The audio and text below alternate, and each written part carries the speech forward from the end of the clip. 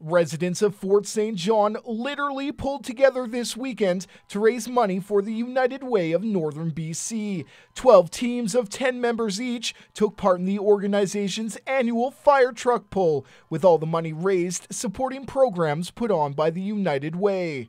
It's about impacting local people's lives, making sure that we have funds to help boost programs in this community to really deliver the services, and we need to make sure that there are programs available for everybody in this community. And so United Way every year works really hard to bring on board our partners, bring people together and work together collectively, because it's collectively we can make that much greater difference in this community. This year, teams competed in 4 categories: the heavyweight and not so heavyweight divisions, most spirited team, and most funds raised. We're a city that's blessed with lots of resources, and it's always good to see these companies pouring back into our city. So it's good to see everybody coming out here and supporting the United Way. I know the organizers have put a lot of work into this, and every year it's a really fun time. We're always looking forward to coming out.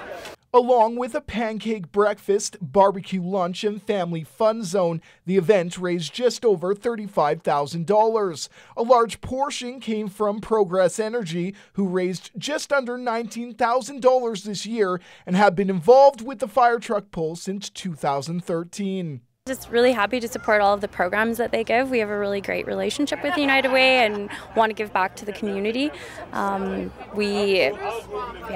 This is sort of our premier fundraising event for the year for the Northern United Way. And those funds will help the United Way of Northern BC run a variety of support programs that will benefit a range of people, from those in crisis to those living with disabilities, to early education programs and the Better at Home program that helps around 140 to 190 seniors in any one year.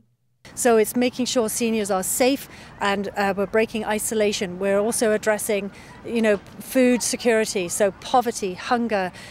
We want to make sure children are not going to school hungry. We're making sure that families can afford to actually put food on the table. And so it's, there are many challenges. There are lots of people struggling, and we want to be right behind those programs and services that deliver those programs. And it's through United Way, collectively, everybody coming on board, we can expand that impact even further. The United Way says the community support will help 1 in 4 people in the community.